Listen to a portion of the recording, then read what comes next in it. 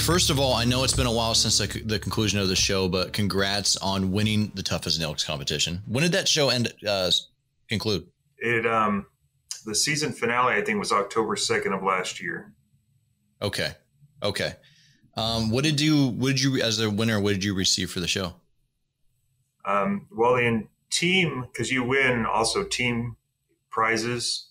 So in the team comp, I won $8,000.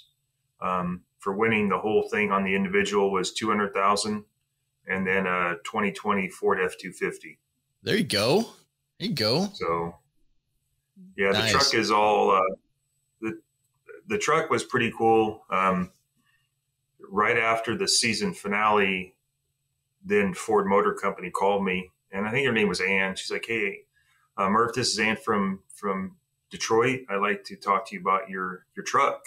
Like, this is a pretty cool phone call. So I worked with the local dealer. I drove away Ford F-250 on the show that was like a dark red, but in color. That was like for show purposes. Then I got to work with Ford. I got to pick the color, the model I wanted. It just had to be an F-250. So I partnered with the local Ford dealer and a company up north of Kansas, around the Kansas City area. That's a motorsport company. And we customized the truck. We lifted it. It's a dream truck come true. Like I never got my last truck, it took 14 years to get it the way I wanted it. This one, when it showed up at the dealer, we did a big unveiling. It showed up 100% like what I wanted. It was amazing. That is outstanding. I can only imagine that you're like when someone's like, "Hey, when you're getting rid of your truck," you're probably like, when it falls apart. Yeah. This one we'll keep for a long time, especially with the way the cars are now. They're having a hard time getting inventory to the dealers. So the truck is actually worth more now a year later than when I initially got it, which is crazy. Yeah, I think you're right with the way things are going. It seems like a lot of vehicles are going that, it's more value to keep the vehicle, which is really cool to see. So I saw an interview on YouTube that you did, and you mentioned in the first episode that your daughter was getting ready to start her military journey. How's that going? And where did she end up being stationed? Yep. So that's my daughter, Shelby. She's my middle child. She came home from school one day and said, "I want to talk to you about the Navy." I said, "Okay, great. Let's talk." So she was interested in the officer programs, and she was going to go to Mizzou, University of Missouri, here in about an hour and a half away from our house, do the ROTC program, the whole 9 yards. So she got the ball rolling, did everything she had to do, got accepted to the university. And then one day, several weeks later, she came home and said, "No, I think I want to get my life started now. I want to go enlisted and leave right after high school." I'm like, "Whoa, all right." So I understand that because that's what I did from the Marine Corps side. Yeah. But anyway, she was there obviously for the season finale of the show. She got to see that. And then right before the second episode of the show, she shipped off to boot camp. So she shipped to boot camp July last year when she was still 17. She turned 18 in boot camp. Boot camp was extended for them because they had the quarantine 2 weeks before they started training. Then they had to quarantine 2 weeks in the middle of training. So her boot camp experience turned into be about 12 weeks instead of the standard 8, I believe, how long the Navy boot camp is. It was almost like Marine Corps boot camp. Yeah, it was. Yeah, in the length it was. She said, "I should have joined the Marine Corps." I said, "Well, yeah, you probably should have now since you were there just as long." She excelled. She did really well. She was a drum major for 3 years in high school. So she was used to taking charge, used to marching, used to a formal way of doing things. She was also an athlete in high school. So the PT for her was relatively easy. So she did really well at her school in Illinois. She actually just got transferred to San Diego, where she's going to her third school. She's going to work on the Tomahawk cruise missile system.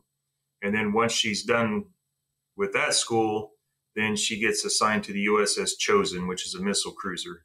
Ah, Chosen Reservoir. Yes, exactly. So I thought it was pretty cool that my daughter, who joined the Navy, is going to be on a ship named after a Marine battle. That's awesome to hear. Well, before we dive further into reality television, on Born the Battle, we always go back to the thing that connects all veterans together. And that's the time that you know that military service is going to be the next step in your life. You had 22 years of service. Where did it start for you? When did you know that the military was going to be the next step in your life? Well, it's funny because in high school, I knew right off the bat that college wasn't going to be for me. I was a decent student. I didn't excel, but I figured I was a B, maybe a C student occasionally. I spent a lot of time in the trades. I was in like a vocational auto shop, wood shop, metal shop. There was a shop class. I tried to take it, but I also did, also took calculus and stuff like that in school too. So I didn't mind the academic side, but I just knew that it wasn't for me. So I checked out a bunch of trade schools, like automotive schools and things of that nature. And then I'm in English class one day right before lunch, and one of my friends turned around to me and said, "Hey, what are you doing after school today?" And I said, "Nothing." He said, "Why don't you go talk to the Marine Corps recruiter?" And I thought, man, Vernon really cares about me, looking out for me. Well, Vernon was just trying to get people to join so he can get that promotion out of boot camp, with referrals. Yeah. But, I didn't think about that then. But anyway, Vernon took me to the recruiter. We went and, he put me in that little room, and I took that little pre-ASVAB test, and then I took it, and he looked at the score and said, "Okay, let's talk about the Marine Corps." And I think I knew the military was something I was going to do. I grew up in the yard, playing Army, so to speak, and doing all the stuff that young boys do. Buying camouflage, hiding out, just having fun growing up. So I always had an interest in the military. But I left the Marine Corps recruiting office going, yeah, this is what I want to do. So I went home, talked to my parents. I don't think they were really surprised. I think my mom knew that the military was coming. My dad is an Army veteran from Vietnam era, so he wasn't against it. So they went and talked to their recruiter that Wednesday. And then Thursday after school, they picked me up at the flagpole. I remember walking out of the high school doors, and there's two Marines. One was a recruiter's assistant. They were both in dress blues. And I strutted out of the high school going, man, that's my ride. I'm going with those guys right there. It was a very proud moment for me because I'm like, I'm about to be part of what they are. Yeah. So they took me up to that MEPS that Thursday. I took the ASVAB the next morning. You do the whole process. And then I enlisted actually for 6 years. Oh, wow. So you did 6 years right off the bat. Yeah, it was a 5-year contract because of the length of the schools. But they threw out hey, if you go an extra year, you can become a private first class out of boot camp. I'm like, sign me up for that too. So I was an easy sell, so to speak, or what the recruiters call it. But yeah, my first enlistment was 6 years. That's awesome. So what MOS did you start in? Because I saw a good cookie, saw that you were Sergeant Major in your Toughest Nails feature, but I also saw you in a full flight suit, helmet and everything. So where did you start your career at? Okay, so when I first was in the Marine Corps, I was an avionics technician on Hueys and Cobras. Okay. So avionics includes, anything in the cockpit, radios, navigation, communication. And then you're talking all the sensors and equipment that send information to the cockpit. So it's various engine components, like your alternator on your engine, different things that control the engine electronically. So avionics entails a lot of different things. Some of the weapon systems as well. You work with ordnance and work on the weapon systems as an avionics technician. So pretty much anything that involves a wire, electricity, signals being sent back and forth, that's what an avionics technician does. Gotcha. Very good. I also noticed on the website, on the Toughest Nails website, that you said you labeled your proudest accomplishment was coming home with everyone in your last deployment. Where was your last deployment, and what was it? Where was it? When was it? And what was the mission of it?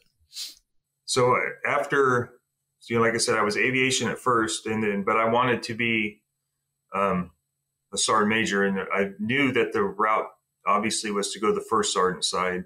So when I got promoted to first sergeant, I went to 2nd Battalion, 5th Marines, and did 2 deployments with them. So my first deployment with them was, peacekeeping mission in the Middle East. And we ended up bringing back all the Marines. So it was a good economy. I mean, anytime you can bring back all your guys, I mean, that's a successful deployment. So yeah, I think that was just because, what happens overseas, just a basic deployment in itself is dangerous, deploying on a ship or offloading or doing operations somewhere overseas. But to bring everybody back was a very good accomplishment. Absolutely. Absolutely. How many total deployments? You said 5. How many more times did you go? I did several when I was younger in the Marine Corps, when I was with the aviation side. And then my last 2 were with 2nd Battalion, 5th Marines. And then when I got back from my second deployment from 2-5, that's the Marine Corps said, okay, you need to go somewhere non-deployable. And they said, hey, Fort Leonard Wood is where you need to go. I'm like, okay, where's Fort Leonard Wood? And they're like, well, it's in the middle of Missouri. And they weren't kidding, because the nickname for Fort Leonard Wood is called Fort Lost in the Woods, because it is literally halfway between St. Louis and another city on the other side, about an hour and a half. But it's a huge training base for the Army. The Marine Corps has 4 schools down there. And, motor transport is the second largest occupational specialty in the Marine Corps. And the motor transport school is down there. The MP school is down there, military police. What we know is nuclear, biological, chemical, NBC, but now it's called CBRN. Yeah. Is down there. And the engineer guys, the heavy equipment operators are down there. So I went there for about a year, and then that's when I decided to retire. I was in the promotion zone for Sergeant Major, and I knew that if I got selected and promoted, that I would be off deploying again. And I just remember being gone for that time in 2-5, that I knew that if I signed up, I was going to miss a lot of my kids' lives. And at the time, my oldest daughter was around, I think she was 10. So I decided to retire. So it was a tough decision. I had achieved the rank of first sergeant. I was in the promotion zone for sergeant major. So my dream was to be a sergeant major and retire at 30. But I also knew that the sacrifice would be on my kids. And I heard enough people say at retirement ceremonies, I want to thank my spouse for raising our kids. And I didn't want to do that, because I wanted to be there to watch the achievements, to watch the different things that they do. And I'm glad I did. There were times that adjusting to civilian life was really hard. Yeah. I'm sure we'll talk about that here before too long. 100%. But yeah, I'm glad I made the choice. Before we talk about you getting out, while you were in, give me either a best friend or your greatest mentor. I would say that his name is Jared Thompson. He's currently with the Burley Sheriff's Department up in Idaho. And so when I was going to school in Millington, Tennessee, which is all now closed, it's all down in Pensacola, I was a Lance Corporal down there going to school. And this, at the time, and I'm sure it's still the same, when you're a private PFC or Lance Corporal, the corporal is almost like a God figure. Yeah. When you see a corporal, you're like, oh my God, that's an NCO. And so Corporal Thompson at the time was a lat mover. He was with the infantry. And at the time in the early 90s, the allocations for enlistment for the infantry were dwindling. So he wanted to stay in the Marine Corps, and his options, one of his options was aviation. So he chose the MOS I was in. So he was a lat mover coming over to school, and he took me under his wing. He taught me what it meant to be an NCO, because the air wing and the ground side are just different. The ground side really focuses on the leadership, where, when you're talking avionics, the focus is fixing the airplanes. It doesn't mean the leadership's not there. It's just a different style. Yeah. But he taught me about leadership is leadership no matter where you're at. And he really mentored me, kept me out of trouble, guided me in the right direction, told me what MCIs I should take out. And he just made sure that I was a well-rounded Marine. Very good. Very good. You mentioned the driver that was family. I think that's a lot of driver for a lot of folks that get out, and hats off to you. Cause I think everybody knows when it's their time. So you got out in 2012. Now I just got out 3 years after that. But that, if you look at that, that's almost a whole enlistment. What was getting out in 2012 like for you? You made your way to Lowe's. Was there any initial struggles with employment or just the transition of it all? And how, if you did, how did you mitigate it? I wasn't sure. I wanted to do something with training. And so I applied to probably like 60 different companies. I did apply to companies all over the Midwest because I knew Missouri was really nice. I wanted to try to stay in Missouri, but I tried for several places in the Midwest, and I did some interviews. Some of them didn't work out. Some were just in areas that, man, I don't really know that's where I want to go. And then I was struggling to find something. And then one of the retired sergeant majors that was down in the Fort Leonard Wood area was an HR manager for Lowe's Home Improvement. So I went to a career fair, and he's standing there, and he knows. He's like, one, why are you retiring? So he gave me grief. And then I told him why. And he's like, okay, I understand that.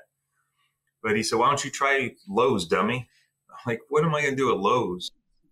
And he's like, hey, human resources manager. I'm like, I have no experience in HR. And he's like, so he broke it down for me. He's you like, were a first sergeant. Of course you do.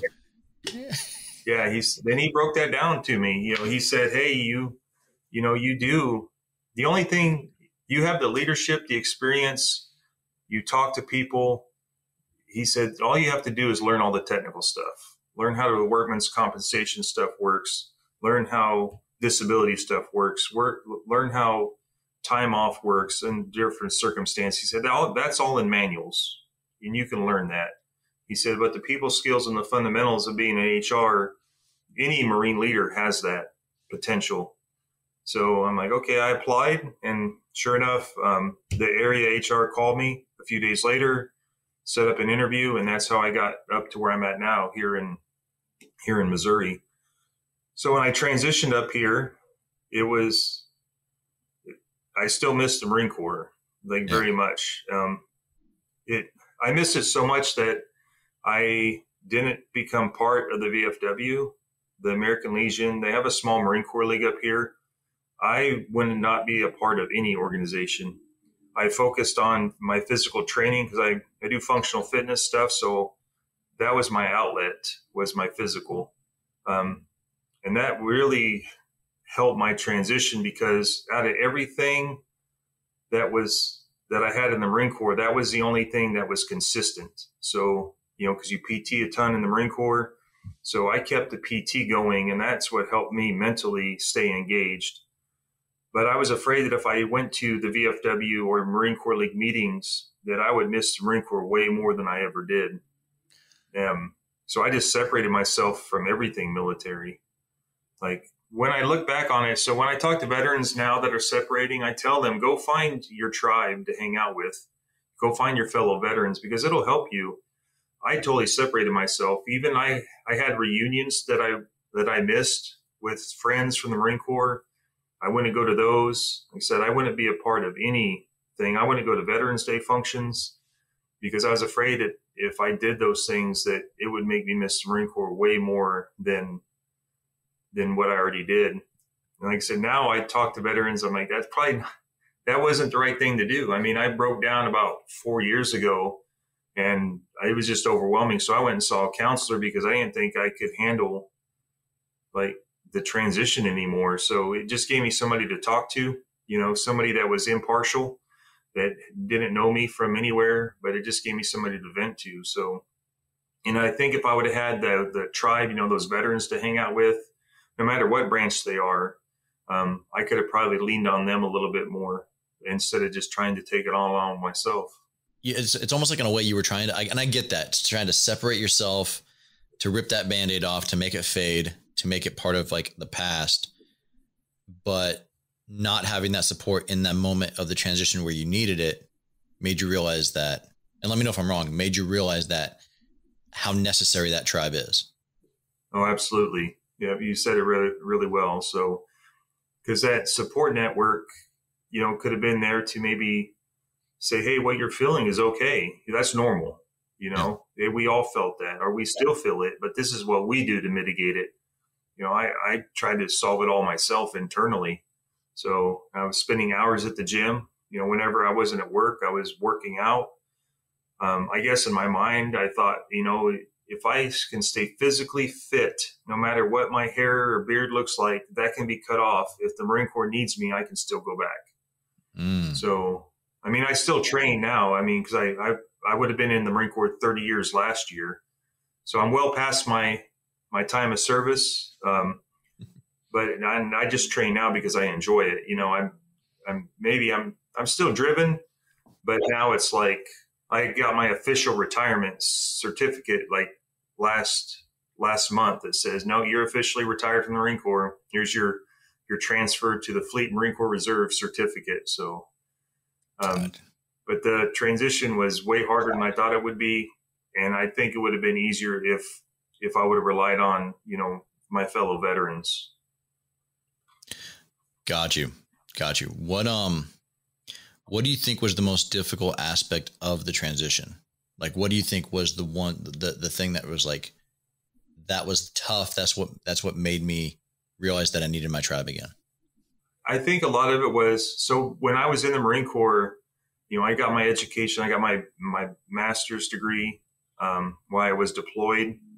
And I felt like finding a job wasn't the hard part. I mean, it was difficult. Don't get me wrong. I spent hours applying, hours working on resumes, hours like doing interviews or going to interviews. But I think one of the hardest parts was learning the difference between work ethic between the military side and the civilian side. So when I was the HR manager, they're like, hey, this person called in sick today. I'm like, called again? Like, what are we going to do? They're like, well, nothing, because they have this many sick days. Or, hey, this person has an issue being late to work, or this person has an issue doing that. And then what I learned was that a lot of managers are not leaders. They manage a process or try to manage their people, but they don't have the basic leadership skills. So I think that was a rough adjustment for me, because when I went to Lowe's, they were good managers. Some of them were great leaders, but some of them were not. Some of them knew how to manage the process and, manage a schedule, but they didn't know how to lead their people. So that was an eye opener to me, because I'm like, you have people in a managerial position that are not leaders. And, the military is not set up like that. So especially the Marine Corps. So that was a big adjustment in learning to know that, hey, that standard for that company is their standard. They don't have to meet Kelly Murphy's standard. That person just has to meet the company standard. So I had to learn, it's not my standard, it's the company standard. But in the military, everybody follows whatever branch of the military they're in. That's their standard. So learning that adjustment, learning that not everybody is disciplined as in the civilian life as what we are in the military, even though we joke about, our people that aren't so stellar in whatever branch, it's a lot different than dealing with it on the civilian side. Yeah. Having to come to terms with it. It is definitely a big adjustment. Like 100%. So you then found your way to where you're at now at the University of Central Missouri, right? How did you get there, and what do you do there?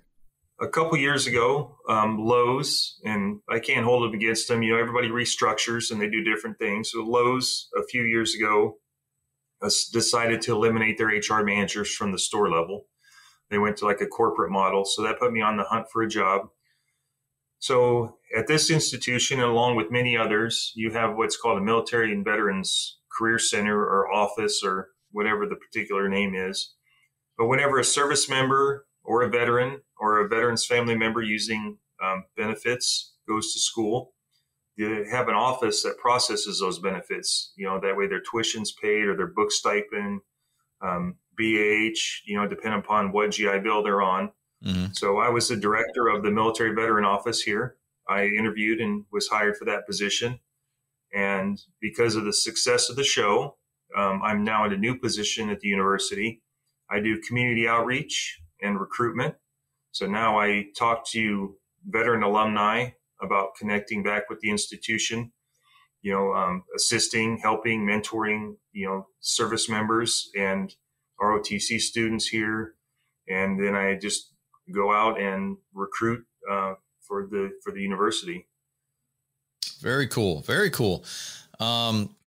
How are veterans giving back to their institutions like that? What are you looking to get from alumni students, or what should universities look to get from alumni students that were veterans? Well, I think a lot of our veterans now still want to serve in a capacity. So what I mean by that, we have a couple years ago, we have a student veteran organization here, and the student veteran organization president on Veterans Day, he worked with the president of the university, and we did a ruck march. So we met at the flagpole, and we loaded our rucks up with canned goods, and we did a ruck through town, and then we ended up at the end of the ruck march was at the campus cupboard. It's like a place where students can go get food. So we dumped off hundreds of pounds of canned goods at the end of the ruck march at the campus cupboard. So they did all that on their own. The veteran students said, we want to give back, and this is how we want to do it. So they took their day, Veterans Day, to do this event, and that's the way a lot of veterans are, especially around this university. They want to give back. They want to serve their communities. They want to be parts of leadership committees. They want to be involved. They want to help out the community. And I think the alumni want to do the same. The alumni want to help mentor our young students, whether or not that's through, providing funding or their time. So that's what I do now is I just talk to those alumni and just, hey, this is who I am. And are you interested in reconnecting and, supporting, the next generation of alumni from UCM? That's really cool. It sounds like you're also, in addition to that, it's like getting the veteran alumni together with the university to do something good for either the university or for the community. That's really cool. At the time we were recording this, school was starting to get into full swing. In that previous role, you were helping people fill out their GI Bill paperwork and the things like that, which, from a VA perspective is really important. What's the biggest challenge you're seeing students facing when they enter college, and how are you seeing them adapt and overcome to those challenges? Well, I'll use Kenny. Kenny was our student veteran organization president a few years ago. He graduated. He's moved on. He moved to New Mexico to work with the Forest Service. But this is before I got here. So he was a student. He started a few years before I started here. And so Kenny, there was no student veteran organization when he started school. Oh, wow. He would go to school and he sat in his truck between classes because he felt like he had nobody to connect with. He felt kind of alone by himself. Obviously most of the students are traditional students. So he's a non-traditional student. He served combat time in Iraq. So you have a 22 to 24-year-old man who's a lot different than your normal 22 to 24-year-old student. Yeah. So you've just felt out of place. So what he did was started the student veteran organization. So he got a group of veterans together and they started hanging out at the Veterans Center and they started doing stuff like these projects, service learning projects. So veterans could do stuff together and also support the community. So I think one of the hardest things that a veteran student has is finding their tribe, so to speak, finding that group of veterans that they can hang out with and they can relate with. Sometimes, and the faculty here is really great. I have nothing but praise for the faculty. They understand a non-traditional student. Not only, you have working parents that are non-traditional students, so they do a great job. But I think sometimes dealing with faculty is a little bit different because that faculty member is used to dealing with, 18, 19, 20-year-old students out of high school. So treating that non-traditional student, that veteran student, is a little bit different. They're a lot more responsible than your average student, and they've seen a lot of things. So I think faculty getting that veteran involved, if you're talking about something in history, maybe that veteran's been there and seen that part of history. So get them involved in the class. Yeah. That veteran student could be a great mentor to some of those kids that are in that class. So I think the veteran just finding their place in the university, I think that's one of the biggest struggles. But once they find their place, man, they excel like crazy. Yeah. Oh, 100%. I remember I was going through University of Arizona. No, excuse me. I was going through Arizona State when I first got out, and I was still working full time at NASCAR at the time. And it's funny, I would get these phone calls from the university, hey, this is so-and-so counselor. Are you doing okay? Are you, and I just remember going like, yeah, I'm a 30-year-old man. I got it. I appreciate you. Don't get me wrong. I appreciate you. But I'm not your traditional student. And so I can totally understand when you're like, hey, there might be a disconnect sometimes between the faculty and I was very appreciative of it. And I can understand where some younger kids might have gotten some value from that. And I was more on the phone with, well, how are you doing? How are, with the counselor? Cause she was younger than me, and it was funny. And you said in another interview that everyone in your family is blue collar. You're the first one to get a collegiate degree. What was it in? And it sounds like you finished it while you were in the military. Have you used any of your GI Bill, or do you plan to use any of your GI Bill? So I realized during recruiting duty, for 3 years, I told young men and young ladies all about these great educational benefits that the military had. And it dawned on me, like, you know what, you've never used a single one of them.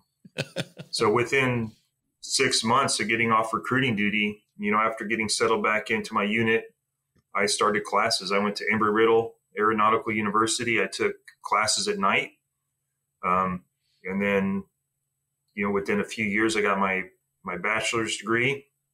And then I decided, since I'm this far and I'm in the habit of going to school, I ended up starting my master's classes. And on my first deployment as a company first sergeant, I finished my last paper, sent it off. I was aboard the USS Dubuque when I sent that last email. And I got an email back several days later. My graduate capstone project was approved. And congratulations, you will now graduate on this certain date. I'm like, that felt pretty awesome. So that's how my educational journey started, was because I realized that we do have all these great benefits. So I did use tuition assistance when I was in. I tapped into my GI Bill while I was taking classes because, the tuition assistance only goes so far, and I was trying to max out my class load.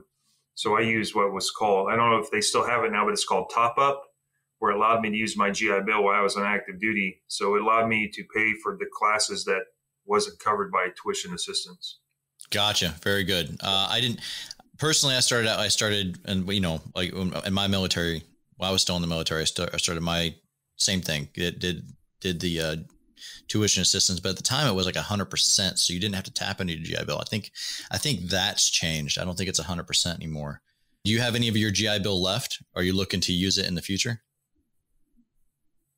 I do have some left. I've thought about starting my doctorate, but to be honest with you, I don't know what I want to do when I grow up. So I don't know, I don't know really what I want to do. So I've looked at getting my doctorate, but I just don't know yet. Oh, I hear you, man. I hear you. I just think it's really cool. First one in your family. I'm the son of a logger myself. First one in my branch to get one. I just think it's always a really cool story when you hear like, I am the first one in my line to get a collegiate degree. Very cool. Okay. So you ended up getting on and winning the first season of CBS As Tough as Nails. Were you either at UCM or were you at Lowe's when this happened? Yeah, I was here at UCM. I was the director of the Military Veterans Center when it happened. So the way it happened, so I started Instagram when I retired, just as a way to track my athletic stuff. just to kind of have fun with sponsorship and t-shirt companies. And then in January of 2019, I got a message from a guy by the name of Jonathan. He said, "Hey, my name is Jonathan.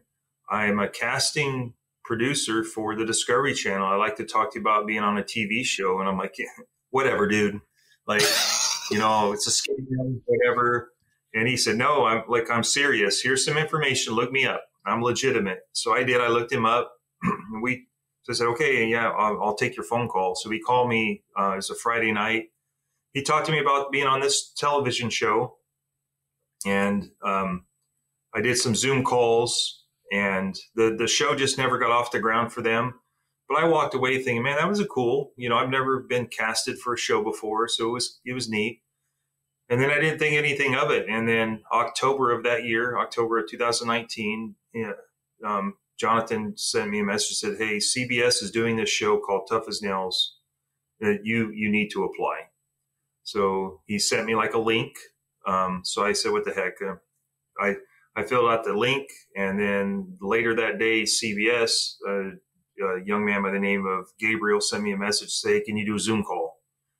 I'm like, "Yeah, absolutely. I'll do another Zoom call." So I did a Zoom call with Gabriel from CBS Casting. And a few days later, he said, "Hey, CBS loved it. Can you do another Zoom call in about a week or two?" And I said, yeah, sure, not a problem. So I did this Zoom call. This time it was with Phil Kogan, the host of the show, his wife, and two of the other co-producers and some other people in the room. And then Phil's like, "Hey, we scoped out your Instagram. Tell me about your deadlift." And then we just talked briefly about like my physical, why I would want to do the show.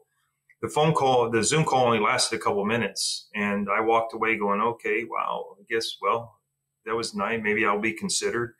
It was a short call.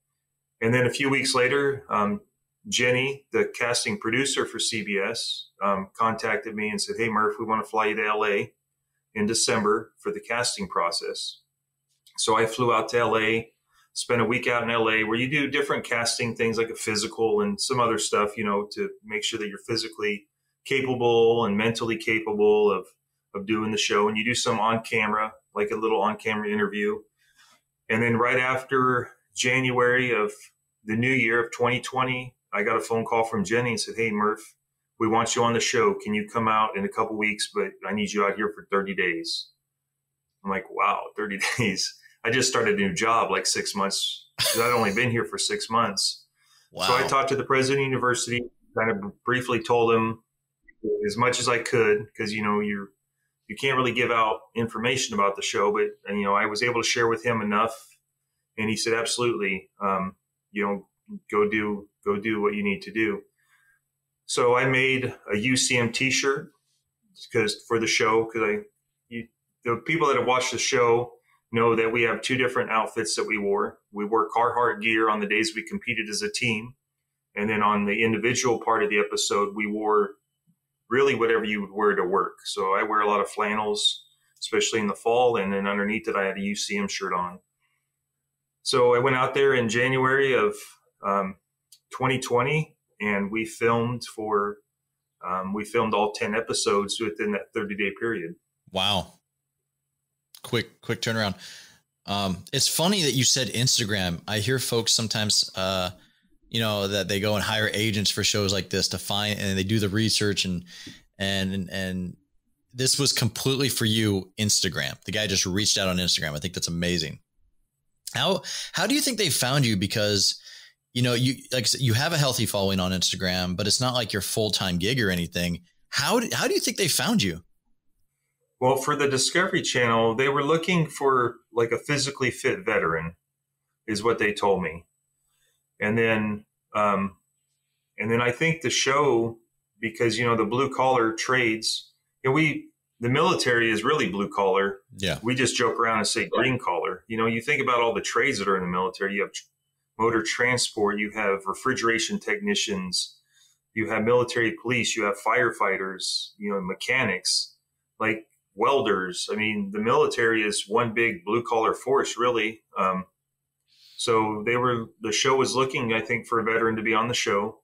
And I just happened to be in the right place at the right time. And it was pretty amazing. For season 2, they had a retired Air Force colonel on the show, Merrill, so the first Black female to fly the U-2 spy plane. Oh, wow. Season 3, I'm willing to bet there's probably a veteran on season 3. Season 3 premieres October 6th. And we're actually casting right now for season 4. We're actually looking for veteran applicants for season 4 for Tough as Nails, which will actually film fall of this year. Are you still involved with the show? You said we're still looking. Are you still, is there still a way that you're still involved with the show? Well, I help with, I put out information for casting. So when they're looking for cast, I just, try to put that on my story or my Instagram or my Facebook story. Reached out to different veteran groups and let them know that, hey, we're looking for a veteran. This is how you apply. And then maybe in a few years, maybe on an All-Stars edition.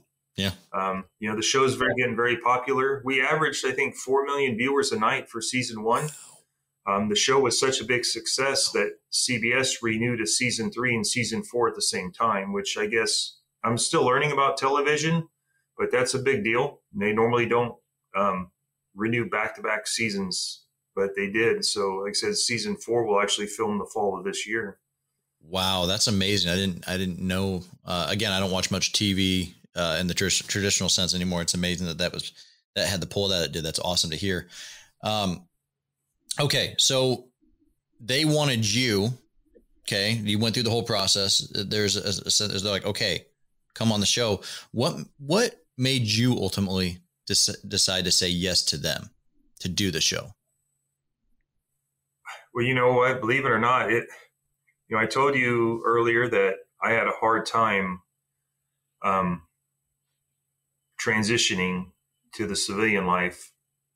And I think the appeal to me, because once I learned about the show, what the purpose was, that it was a competition, both mental and physical, I wanted a chance to prove to myself that I could still bring it like I did when I was a first sergeant.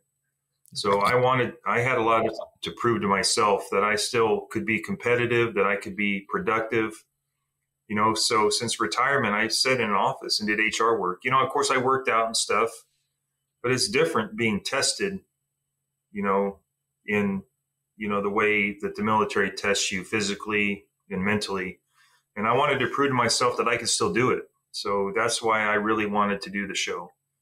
I know in the interviews they asked, I said the most important thing to me was winning the title Tough as Nails, because, when we agreed to do the show, we didn't know, since we were the first season, we didn't know until we taped episode 1 what the prizes were. We had no idea. Yeah. So I knew that I wanted to do the show because I wanted to prove to myself that I could still do it. Very good. On that show, did you find the challenge that you were looking for? I did. It was, this may sound a little corny to some people, but being on the show was almost like a healing for me, because I had missed the Marine Corps so much that the show, people ask, how can you get so tight so fast? Because we just had a season 1 reunion. My team just had a reunion in Vegas 2 weekends ago. We hadn't seen each other since we filmed last February. Oh, wow. And we still chat through Instagram or through Messenger. Still a chat going on. All 6 of us just met in Vegas and spent the weekend together, had a great time. We're lifelong friends. And it felt like the military, because we go there, you don't know anybody. So in a short amount of time, you have to get to know your team to accomplish a job in a short amount of time. And that's what the military is. Sometimes you get transferred somewhere.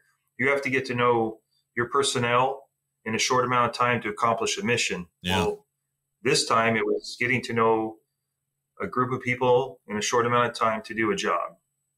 So we had a lot of communication issues. We struggled getting to know each other, but it felt like the military, getting to know your guys, them getting to know you, you getting to know their weaknesses, them getting to know your weaknesses, getting to know each other's strengths, backing each other up to accomplish, these jobs that we did on the show. So being on the show made me feel like I was in the Marine Corps again when it came to the teamwork aspect. So when I won the show, it was like an emotional release. Like, I know I cried on TV multiple times, which I didn't think I would do, but hey, when the emotions are running that high, like, and you do something that you set out to accomplish, man, it was very emotional. So, Gotcha. but it was almost like it kind of brought me back to Murph Marine Corps days, my joking with people, just being jovial. Like that kind of went away when I retired, when I kind of was a recluse to myself, as that HR manager. And, the show kind of made me feel like my old self again. So it was really cool in many ways. Very cathartic. Yes. Very good. Very good. So there were individual and team championships. Does that mean it was a show where, and I haven't seen the show. Does it mean that there weren't any eliminations like a traditional reality show? It was almost like, hey, you're still a part of a team throughout the entire thing. Yep. So the way it works, so every episode normally starts off, the first part episode is a team challenge. So the teams, there's six on one team, 6 on the other, 3 males, 3 females. So you'll do a team job together. And the team that wins that particular job will win $2,000 apiece. Then the second part of the episode is the individual challenge. Now, and every week somebody gets eliminated from the individual. So that next episode, they will stay with their team and do the team comp, but they'll just sit out of the individual. Gotcha. So all 12 people that start the show will be there throughout the whole show. So it's a very unique show in the fact that when you get eliminated, you still stay on and compete with your team. So I just said, so it really gives you a chance to get to know those people that whole time, but it also gives a chance for America or the audience to get to know those people instead of, okay, I have a favorite. Oh man, they're eliminated week 2. Well, that's a bummer. Now I don't get to see them anymore. And now they get to stay on the show, and you can still stay with your favorite person, even though they're not competing individually. You can still root them on in the team aspect. That's really cool to hear. And really, that is a unique concept. I like to hear that. For you, what was the funnest or best event in your opinion for you? Well, so people that watch the show know that we, as a team, so my team was called Savage Crew, and we won the first team challenge, and then we lost like 4 in a row. Oh no. Our communication was off. We were arguing with each other. But then with each loss, we got to know each other a little bit more. We got to grow stronger a little bit more because you spend like 12 to 14 hours a day with everybody. You're in the van together, going to the job sites. You're talking about stuff. So you really get to know them, and you have a lot of time to talk about the losses and the wins. Well, we had a challenge where we started making our comeback. We did a moving challenge. We had to move. So it was, like I said, the jobs are based upon real life jobs. So we were in a neighborhood in LA somewhere, north of LA, and they had rented like houses, like in a residential neighborhood. And now the garages were filled up with, Hollywood furniture, meaning that, each garage had the exact same amount of furniture. So the job was to move all the stuff from the garage and put them in these 2 moving trailers. And the first team to close the door on their trailer is the winner. And, we had lost 4 in a row. And the week before that, we were close to winning. And it was a heartbreaking defeat, but we even learned more about each other. But on that moving challenge, when we closed the door and Phil declared us the winner, all the emotion that people see, us cheering and jumping around, shouting, is 100% real emotion. That is like 6 people coming together as a one team and celebrating our victory. That is by far my favorite episode, is because that shows 6 people who truly give a damn about each other celebrating like our win. That's my favorite episode, is just because, like I said, the military, that's like celebrating a victory, or maybe bringing back everybody from overseas, or, accomplishing a training goal. You did it together as a team. And that's what that celebration on TV was like, a legitimate celebration, because the show is real. There's no script. Phil just said, be yourselves and do this stuff the best you can. That was our guidance. So that's why I really really like the show because there's nothing fake about the show. It's 100% real. There's no script to read. There's no, they're going to game it for this person to win. It's a real legitimate show. Very good. Very good. Now, are there more shows like this that you are interested in? And if you were to pick another show to go on to compete on, what would it be? I know you want to go on the All-Star version when they have an All-Star version, but if there was another show, what would it be? You know, it's funny because I don't really watch much reality TV. So to even be on a show, to even be on a show is kind of ironic. I think Forged in Fire is really cool, but I don't have any of those skills, but it just, I mean, that's a very cool show. I like watching that, but you know, I only watched one episode of Survivor, and that's because when they started doing Tough as Nails commercials last year, that was the first commercial I got to see was during a Survivor episode. So I watched Survivor just so I could watch the commercials for Tough as Nails. But other than that, I can't really think of any show that I'd want to be on. That's awesome. That's awesome. Yeah. Forged in Fire, man, that's a good show. As far as when we talk about craftsmanship and artistry, I think people don't, when they look at trades, they look at trades from a technical perspective. But when you look at a show like Forged in Fire or that trade in general, or many trades, there's a level of art that people, I think, maybe have not appreciated in trades in a long time. Is that accurate, you think? What do you think? Oh, that's very accurate. And that's one thing, you know, and like I said, I work at the University of Central Missouri and I advocate for education. But, you know, there's some times where a standard college degree isn't right for everybody, you know. And so what I remind veterans about is, you know, you can use your GI Bill for other things other than a traditional college. You know, the trades, for example, is a great way to use your education benefits and learn a skill. So I try to promote UCM as much as I can, but there are times where promoting an institution isn't in the best interest of the veteran. It's, you know, you have to really promote what's best for them. Yeah. Let them make that decision. So I try to give them all, you know, when I talk to a veteran, I just talk to them about, what'd you do in the military? What would you like to do? What are your interests? And then we just try to match up the best institution for them, whether or not, like I said, that's a trade school, a technical school, you know, a traditional 4-year college. So very good. Very good. Yeah. The trades, I think, like my dad was a construction worker growing up, ended up spending his later days in a factory just, you know, because physically couldn't do the construction anymore. So said my grandpa was an engineer on the railroads during World War II. You know, then after that, he was a house painter. So everybody in my family is blue collar. So, you know, there's no shame in that. I mean, that's blue collar is what built America. 100%. You need blue collar. You need those, you know, like as what's his name would put it, those dirty jobs, you know, as Mike Rowe would put it.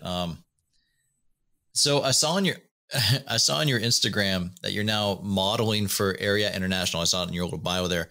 How did that opportunity come through after Tough as Nails? How'd that happen? And what's that experience been like? Oh, it's been pretty fun. So I had a lot of people congratulate me after winning, and, you know, it was awesome to connect.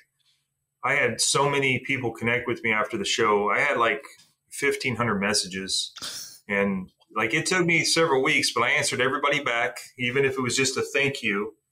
I had Marines that I hadn't seen since like 1991, 92 wow. reach out to me and say, "Hey, Murph, congratulations. This is so-and-so from HMLA, whatever, or this unit." I'm like, man, I haven't heard from you in like 20 years. So it was awesome to reconnect with so many people. But it's a lot of the people that reached out. So Tony from Ariat, she's like the marketing boss. And she was a huge fan of the show. And she said, "Hey, would you be interested in trying your hand at modeling?" And I'm like,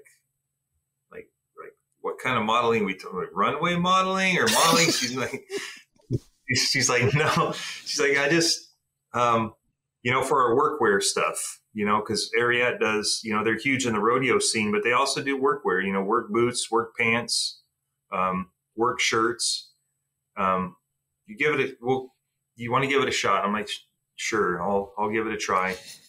So earlier this year, they flew me out to Union City, California, to their headquarters, and I spent 8 hours putting on pants, shirts, boots, standing in front of the camera, sashaying, if you will, side to side, different poses. Like, it was way more fun than I thought it would be, because I think if you have a sense of humor, I think that helps, because you can kind of laugh at yourself.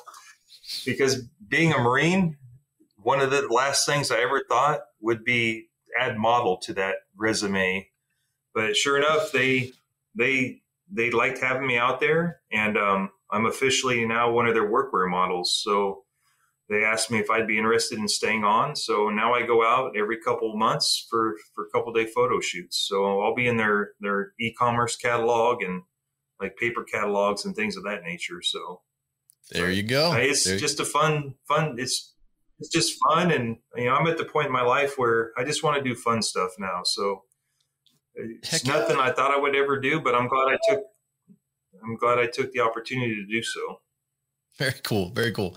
Okay, Murph, is there a veteran nonprofit or a veteran or another veteran in the veteran community whom you've had an experience with or whom you've worked with that you'd like to mention? Yeah, I would say his name is Brian Shantosh. You may know him. So Brian is a Navy Cross recipient for his actions in Fallujah. He's a retired Marine major. He runs what's called the Big Fish Foundation. So it's a group that helps veterans. He does a lot of behind the scenes stuff to help the veteran community. But if anybody's looking to get involved with the veteran community, I would say he's a great organization. And I just did a podcast recently as well with the Travis Manion Foundation. Ryan Manion, started that foundation in honor of her brother. Oh, yeah. Those would be like my top two organizations that I think are just great veterans organizations.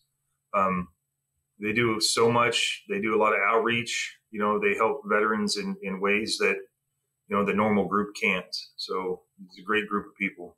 Very good. Very good. Murph, what's one thing that you learned during your time in the military that you apply to what you do today? I would say never pass up an opportunity. So for example, when I was overseas, I know this. So we were in Qatar, and this ship we were in Qatar. We were up next to a port or a pier, and one of the biggest ships I've ever seen in my life is parked next to our ship. And, it's a big cargo container ship. And, I walked past it, and I'm with my company commander, and we walked past. I'm like, maybe they'll let us on. I want to take a look. So we just asked, could we go aboard and take a look? And they're like, absolutely. So they let us on. Inside the ship, it looks like a parking garage. There are like big tractors, excavators sitting here, and right on the other side are like Lamborghinis. And it was the biggest parking garage you've ever seen, but it has such a mix of equipment. So just stuff like that, or going to a place you've never got to go to because, you had the opportunity and you didn't pass it up. So it's the same thing. I had the opportunity not to apply for Tough as Nails. But if I wouldn't have took up the opportunity when that show came on TV, would I have noticed it? Who knows? But if I did, I've been like, man, you just wasted that opportunity. So I would rather fail at something and at least know that I gave it a shot than to spend the rest of my life wondering, could I have done that? Or how well would I have done that? If I fell at it, or if I'm not good at it, hey, at least I know. But if I never take that opportunity, then I'm going to second guess my decision, or I'm going to think about that the rest of my life of what could have been. 100%. 100%. Okay. Murph, this has been great. Is there anything that I've missed or haven't asked, or if you have a parting shot that you'd like to tell anybody that's listening to this, that you'd like to share? No, I can't think of anything. That's usually what I end with is, never pass up an opportunity. Because like I said, the modeling thing, I just did it because I didn't want to pass up an opportunity. Because what happens if I passed it up, and I would never know what it was like to stand there and change clothes all day, and like all the stuff that happens behind the scenes of modeling. You know, you have so many people involved in like taking pictures, and then you have all the other people that are involved. And so anything small or big, no matter what the opportunity is, that's what I try to lead people with is, man, just do it, because you never know what can come of it. So. Very good. Very good. Well, Murph, appreciate you taking the time. We are out. Y'all take care. We gotta get them one way or the other. Machine gun. Firefight, bullets fly, day and night rain. Simplify till we die, another campaign. My desk is a rock where the drug lords cut up millions. My pen is a 7.62 round that'll cut them down in an instant. Point, click, pull the trigger to the tune of falling brass. Full benefits and a purple heart and a Russian-made bullet in my bag. Raining down lead, punching that clock. Get 'em boys, I'm laying down cover. Machine gunner. Firefight, bullets fly, day and night rain. Simplify, do or die, another campaign. Here we go, lock and load, 0331, lug 1,000 rounds, and I ain't bringing back one.